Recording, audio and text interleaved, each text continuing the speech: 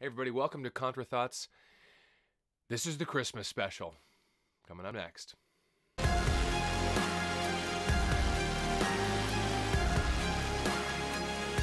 Hi, welcome. This is Contra Mundum Pro Mundo. Not me, that's not my name, that's the name of the channel. Being against the world for the sake of the world. The show, because I do another show where I talk to different people, that's Contra Talk. Contra just being against, right? Against the world, but for the world. So that's my channel. My name's Richard Henry, and I'm a husband. I'm a father. I'm a pastor of a small Southern Baptist church here in Kentucky, and just trying to be on this platform and use the medium in which the Lord has provided to proclaim the gospel, to proclaim truth. This is the new marketplace, I believe. This is the new public square, and thanks for coming. Thanks for watching. I'm going to be talking about Christmas. It is Christmas Eve as I record this. This is about as festive as I can get. Necks do get cold. It's crazy when you have a scarf. You put one on, you're like, oh, wow, I really needed this. So, Christmas. Christmas, Christmas. Some Christians, most Christians, we love it, right? And we celebrate it. We might even do Santa and a bunch of other wonderful, great things, Christmas tree and everything else. But some people might say, well, I'm not going to do Santa. Or, the Christmas tree is a bit much. Or we're gonna do these things, but there's going to be reasons. We'll do Advent. We won't do Advent. That's too Roman Catholic. What is Advent? Lots and lots and lots of things, right? Do we do the wreath? Do we not? Do we bake cookies? Do we do a Christmas Eve service? There's lots of variations therein. Well, Christmas could be celebrated, and it could not be. And I know, hold on. I'm going to be talking about a few things. Celebration of Christmas. We're talking about Santa as well, and basically the reasons why and why not, and go from there. So we'll look at Santa here in a moment. And just the hodgepodge that Christmas is. Christmas, indeed, is a celebration, right? It's a festival. But it's also something that a lot of people celebrate very differently around the world. It's not just a matter of we all do something exactly the same way. Now, a lot of Christmas is from England or Germany or Switzerland and that sort of thing. A lot of other things we get from companies like Macy's or Coca-Cola, or we see it from movies, and we adopt it into the culture. And that's fine. I'm not saying that's bad, but what I want us to do, and I want you to do, and this is where against the world but for the world, against the idea of the worldly Christmas. Well, keep Christ in Christmas. Yes, but we're not commanded by Scripture to celebrate Christ's birth, right? Now, we have it in Luke, right? And I'm thankful for that. And if we didn't have it in Luke, I'd be curious if we even had Christmas. You never know. Probably not. Should we celebrate it? Should we not? Or could we just embrace it like Halloween? That's just a pagan holiday, quote unquote. It's just a secular whatever. Well, Colossians 2:16 and 17 and 18. I thought I had it up here. 18. Therefore, no one is to act as your judge in regard to food or drink or respect to a festival or a new moon or a Sabbath day.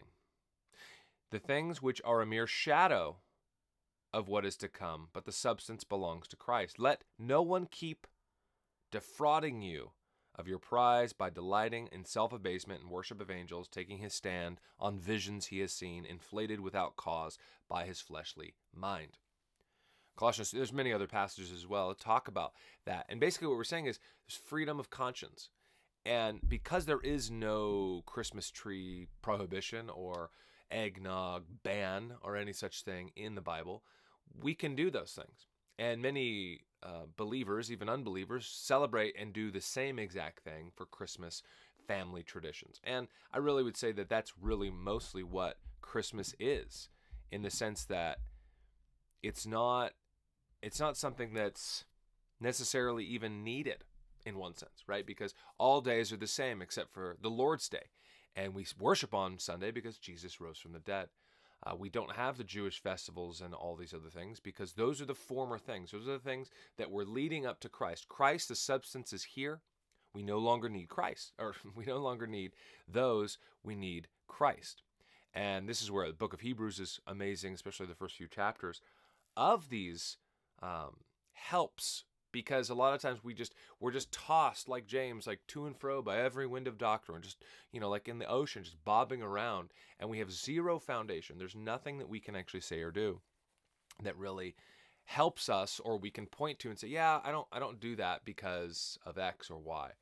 We don't do this or that because of these things. So point to Colossians. That's good.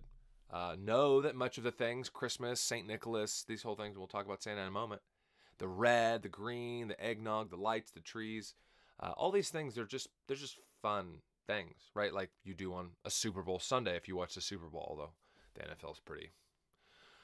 But as an example, before the NFL got woke and stupid.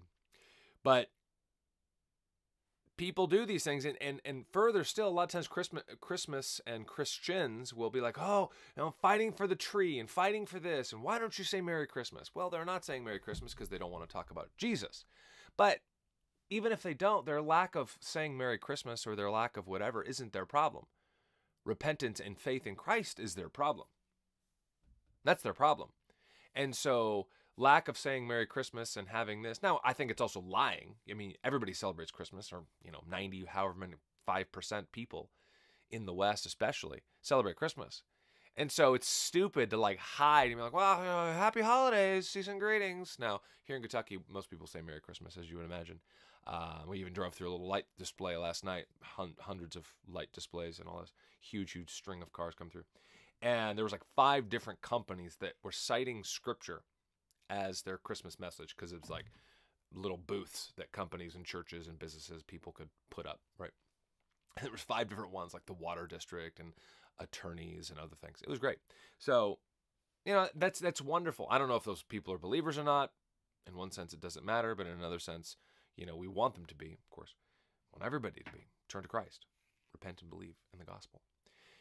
Santa, Santa, Santa. Now again, Coca-Cola basically gave us the red-coated Santa, the white Santa. And it's like, and then people get bent out of shape and, Santa's black. And like, he's nothing. Santa's fiction, ladies and gentlemen. And if you want to do Santa with your kids, okay, just be prepared to have them at, 8 or 10 years old wonder why you're lying to them. Now, we chose to not do it at all. We have some friends that have done it. Several friends that have not done it. And personally, I don't want to lie to my friends. I don't want to lie to my friends. I don't want to lie to my kids either. We don't do Easter Bunny. We don't do Tooth Fairy. Now, we still give these things. We still give gifts, and they're still fun stuff. That's all fun and great and good. But the question is, why do we do what we do? Why are we doing these things? I want you. Why do you do these things? I'm not trying to castigate you if you do Santa. Okay, great. Just know why you're doing it. Have a game plan. Don't just be, it's from Santa, and you're working hard and the this and the that, and then you've got the deception with the cookies and the milk and biting this, and then the reindeer carrot and all these other things, and all of a sudden you're like, whoa, we're just kind of in this whole web of lies. Now, most kids aren't wrecked and therefore leave the faith. But I think it's one more thing to say, okay, so my parents are talking about this Jesus. He sees you when you're Santa and Jesus. He sees you when you're sleeping. He knows when you're awake. He knows if you've been bad or good. Be good for goodness sake. That's what Santa is, and Rudolph the Red-Nosed Reindeer and everything else. And yet they talk about Jesus kind of in a similar way. I mean, he's omniscient. He's omnipresent. I mean, is Jesus fake too? Oh no, Jesus is real. Well, why'd you lie to me about Santa for the last decade? Again, if you do Santa, just have a game plan, right? It's no big deal. It can be a wink and a nod, a tongue in cheek. We grew up with Santa. My wife did. I did. I had a professor in seminary, and he, he's older than me. Probably it was like late 70s, early 80s when he was growing up. And, they don't do Santa. They've got like 8 kids. And, his mom was like, why don't you do Santa? You're turned out fine. And he's like, I mean, yeah, but there's no way to like measure like, Dr. Stinson, that was his name, with Santa and growing up without Santa. There's no way to measure that, right? So you can't really say, well, you turned out fine. You ate McDonald's 4 days a week. You're fine. Well, what do you mean fine? How do you define that? But food's not the issue right now. So how are you going to do it? What are you going to do? If you don't have kids, drop a comment. Let me know. Do you do Santa? Do you not? I'd be curious. Again, I'm not lambasting you or getting insulting you, and I'm not saying I'm high and mighty or anything else. I couldn't figure it out and make a way without fibbing, lying, white lies, whenever tricking, it's just fun, but we couldn't do it. We do St. Nicholas representative. We'll see, they see Santa at the mall or on TV or whatever. And it's fun. We want to see this. I'm a Star Wars guy. I like Star Wars. And it's fun to have that suspension of disbelief. But you can have those things and know that it's still a movie. You can have those things and know it's still a fairy tale. But also we want to know for sure, and this is where atheists have it, like, well, you're just, Jesus is just Santa for grown-ups, blah, blah, blah. And it's like, but here's the thing, he's not. He's not just Santa for grown-ups. He actually takes away your sin and gives you new life. And those who have been changed and washed by the blood of the Lamb, you can fully attest to that. He did really exist. And, but he lived like 1,700 years ago. And he didn't live in the North Pole. And he didn't wear red. There's an article I'll link in the description by one of my favorite church historians, Michael Haken. He's actually going to be on the show, hopefully next month. So look out for that. Number 4 on this article, he attended the church council at Nicaea. Now, Nicaea 325, this is when they decided the canon. No, they didn't decide the canon. They firmed it up, or rather, what was already being addressed and believed as scripture was basically coalesced to say this is what we believe. Just like we have the Dallas statement or the Nashville statement or the Chicago statement or the Denver statement. This is what biblical sexuality is. This is what we believe social justice is. This is what we believe the gospel, bridging these things. This is defining what we say. The Baptist faith and message that the Southern Baptist Convention uses, that I'm under, as it were. All these things are used. We're not making stuff up. We're not creating doctrine. We're just firming up what we already believe, just like a confession of faith, the London Baptist Confession 1689 or the Westminster. Those are just confessions. They're creeds, as it were, to say this is what we do. The Apostles' Creed. There's another one, on and on and on. And so that's what has happened in church history. It happens even now to say, okay, there's people out there, they're saying that we believe this, but we don't believe this. We believe that. And we want to be firm and clear. This is what we believe. Your church, you go to church, if you're a believer, has a doctrinal statement, I hope. A bill of rights, as it were, a constitution. And you're not making it up, you're forming up what's already there. So St. Nicholas, Santa Claus, supposedly was at, of course, Klaus, that's where we get that. We derivative from that. St. Nicholas supposedly helped people. There's a VeggieTales about him and other things too. And that's where we kind of get the chimney and the coins, but then there's other stuff that gets mixed in there from Switzerland and Austria and Germany and England, and the suit and the reindeer, and it's just kind of this amalgamation. He was not, maybe not at Nicaea. There's no actual record of him being there. Number 5, there's 10 little things about St. Nicholas. Number 5, this is my favorite, and I'm really annoyed that it's not probably true, is that he punched Arius in the face, my favorite Christmas story. So Arius was the heretic, denying the deity of Christ, similar to how the Jehovah's Witnesses do today, and basically saying, Jesus is exalted and created, he's great, but he's not God. And this was actually one of the things that was dealt with at Nicaea. Now there's a story that he went in and he punched Arius, the heretic, in the face.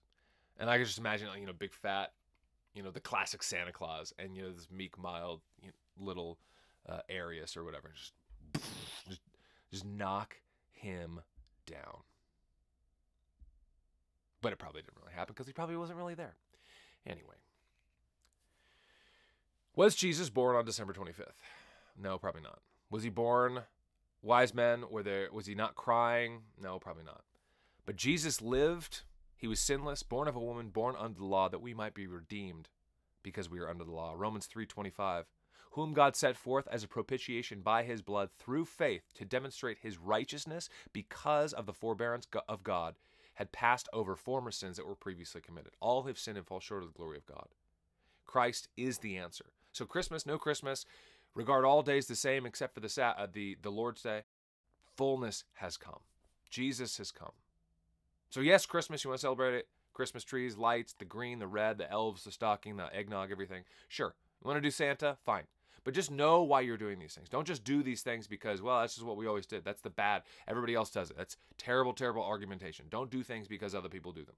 Do them because you find them in Scripture. Do them because you're convictional about it. And do them because you want to proclaim Christ in the darkness. Jesus has overcome the world. That's why I'm against it. But I'm for it because I, like you, was once in the world. So go ahead and like and subscribe if you haven't already. I'm trying to hit 200 subs going into the new year, so please help me get that. Help me to make this happen so the content gets pushed to more people, and more people will be reminded and hear the gospel of Christ. All right, take care. And Merry Christmas.